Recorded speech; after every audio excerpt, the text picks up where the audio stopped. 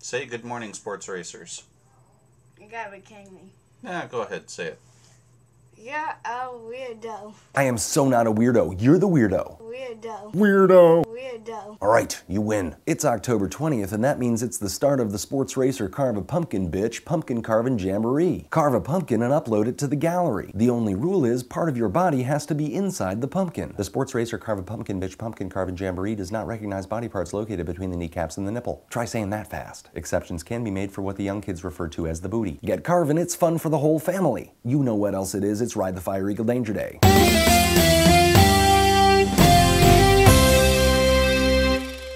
Israeli President Katsov is facing allegations that he raped numerous members of his staff. At a recent press conference with Israeli Prime Minister Olmert, Russian President Vladimir Putin was overheard telling a rape joke.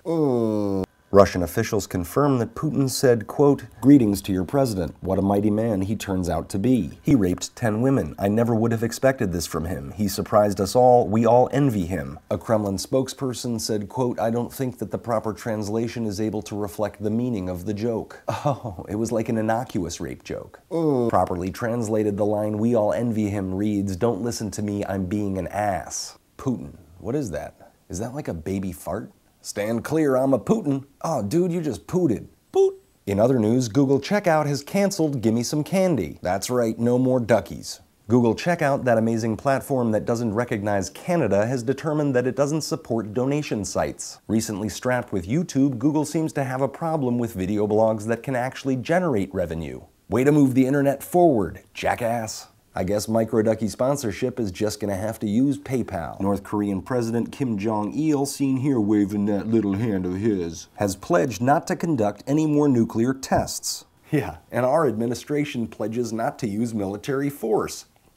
Via Boing Boing, a new book titled Rumor Psychology claims that most workplace rumors are 95% accurate. The research has prompted thousands of workers to start spreading rumors that they were about to get a raise. Representative Bob Nye, who's going to prison next year because he illegally accepted tens of thousands of dollars from lobbyists, has decided that he's not going to step down in the meantime. While his cellmates-to-be anxiously await his arrival, Mr. Nye will be collecting $3,176 a week in salary.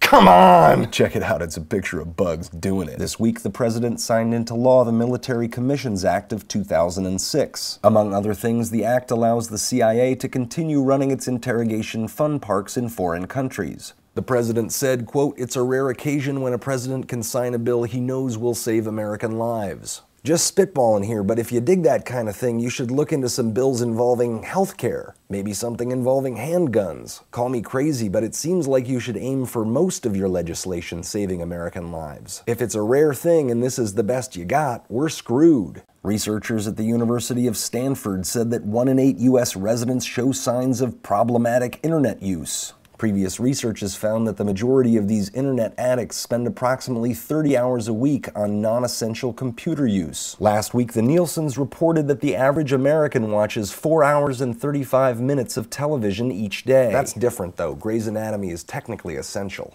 Comparing internet addiction to alcoholism, researchers say that people go online to cure foul moods and find it difficult to stay away from the internet. One researcher said that addicts are using the internet to self-medicate. Got it. Internet not equal to tubes or dump truck. Internet equals drugs. I guess that makes me a pusher. You want a ducky? The first one's on the house.